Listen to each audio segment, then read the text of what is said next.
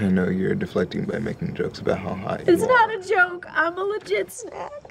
Like many of you probably, I spent my time watching the Good Place finale just weeping, bawling my eyes out like there was no tomorrow. It was so powerful and emotional, but most of all, it was satisfying. It managed to tug on each and every one of my heartstrings, and then it just ended. While wiping away my tears, I felt calm in a way that I haven't after watching other shows. That was really the end. These characters' stories were really over. It made sense. But why did this show, this comedy show nonetheless, make me feel so much? And why was it uniquely satisfying when it ended? That's what I want to talk about today. Step 1, get a plan. Step 2, do the plan. Yeah. This is working. First off, I think a key driver in the success of the Good Place finale is the fact that it was planned to be the ending. Far too many shows are dragged on for season after season, trying to be squeezed for every ounce of content that they can produce, even when they've long since left behind their emotional core. If the Good Place had to run for 10 seasons instead of 4, the finale might not have the same impact. Those extra 6 seasons would have to be filled with something, and that would likely involve killing off characters or reinventing them or bringing in new characters who the audience cares less about, all of which would lessen the emotional impact the finale could have. Plus, the audience could just lose interest by that point, tired of a show that has abandoned its original premise. But because it only had 4 seasons, The Good Place was able to propose a concept, work with it, and end it in a fitting way. They didn't have to find some wild excuse to drag it out for more seasons, they just got to tell the story as it was meant to be. In a similar vein, because they knew the show was ending after season 4, they could give it an ending that it deserved. When shows are canceled before they even know that they're canceled, happy endings, they can't have a fitting ending because they're trying to set up the next season that they thought they had. Since The Good Place knew ahead of time that it would be ending, the writers could give all of the characters the send-off that they deserved. The key is in knowing when the core of your story has run its course, and then being able to have the time to wrap it up properly. The Good Place, thankfully, nailed both of these things. Another reason The Good Place finale was so weirdly satisfying might seem counterintuitive, but it's because there was no longer any external conflict. For the first 3 seasons and most of the 4th season, The Good Place had external conflicts driving the characters. Whether it was Eleanor trying to hide the fact that she didn't belong in the Good Place, or everyone trying to save humanity from being rebooted, there was always something or someone to be fighting against. On one hand, I would love to get some spiders in those buttholes. On the other hand, there would be billions of buttholes going completely unspidered. But in the finale, the central conflict is gone. The protagonists have won. They're in the Good Place. Humanity has been saved, and their new system for getting people into the Good Place is running smoothly. And so the finale is all about internal conflict. Instead of the finale being the climax of the series, it's the falling action and the resolution that comes after the climax. On a show that's normally about 20 minutes long per episode, it's a nearly hour-long reflection on what happens after the end of the external conflict. It poses the question, we did it, now what? And that's what makes it all the more powerful. When you've spent so long in short, snappy episodes fighting against a visible enemy, a longer episode that slows down and has the main characters reflect on themselves has a lot more meaning. In a different show, that could have the potential to be boring, but The Good Place finale is definitely not. And that's partially because they still squeeze plenty of jokes and laughs into the last episode. Shut up!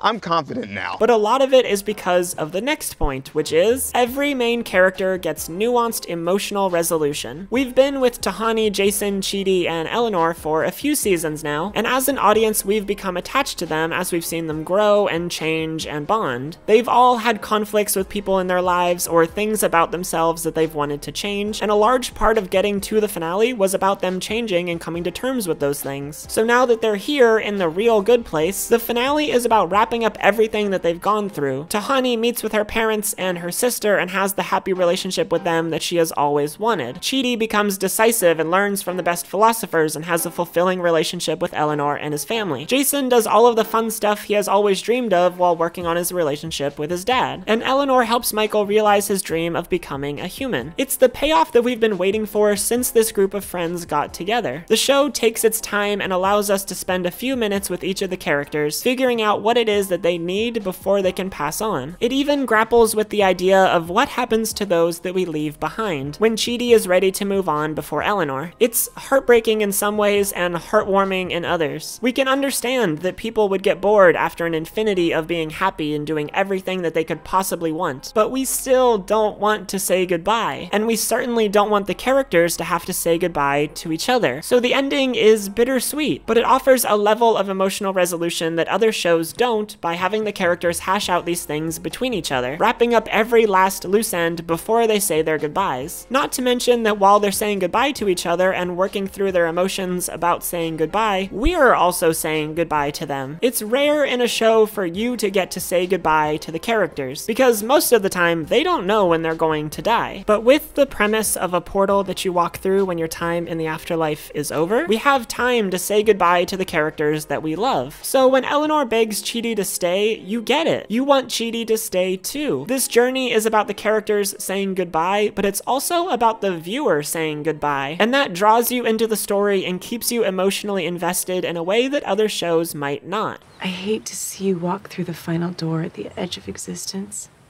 but I love to watch you leave. There we go. This whole premise of characters choosing when they want to move on from the afterlife is something that is unique to the plot of The Good Place and wouldn't work in most other shows, which is the fourth reason the finale works so well. In The Good Place finale, we get a cosmic happily ever after with these characters that wraps up the story in a way that would be much more difficult for a story told only with living characters in the real world. In any regular TV series, the main characters likely end up with some sort of happy ending. Even if it's not a typical they got married and rode off into the sunset type thing, they probably reach some sort of resolution with their conflict and move on to a more calm existence. But they still have lives after that. There's still the potential for things to happen and change in the future, even if the story doesn't hint at that. Another series could follow them when they're all grown up, or follow their kids, or something along those lines. There's normally some semblance of hope that those characters or that story could come back. But The Good Place finale is next level in its finality. Eleanor, Chidi, and Jason have ceased to exist. Not even just died, but completely stopped existing. Tahani is working as an architect, Michael is a human, and Janet will continue existing forever because she's not a human, but for all intents and purposes, the story is over. We can assume that one day Tahani and Michael will also step through the portal and stop existing. Janet, as we're told, experiences the past and the present as the same, so for her, she still gets to be with her friends even when they're not around anymore. And that's really as final as it can get. There's no coming back from passing on after The Good Place. No one's getting resurrected, nobody has any children. This story is done. And I think that's one factor in why it feels so satisfying, because you know it really is over. It's all of that together that I think made The Good Place finale so satisfying. It ended at the right time, it turned the conflict internal, it gave everyone emotional resolution that allowed us to say goodbye to them, and it gave them a cosmic sort of happily ever after. It's a unique combination of great storytelling techniques that are handcrafted to pull all kinds of emotions out of the viewer. I'm still reeling from it all this time later, and if you've made it this far in the video, I'm sure you are too. So thank you to the folks behind The Good Place for such a satisfying ending. And now I think the only way I can end this video is with some wise words from Michael.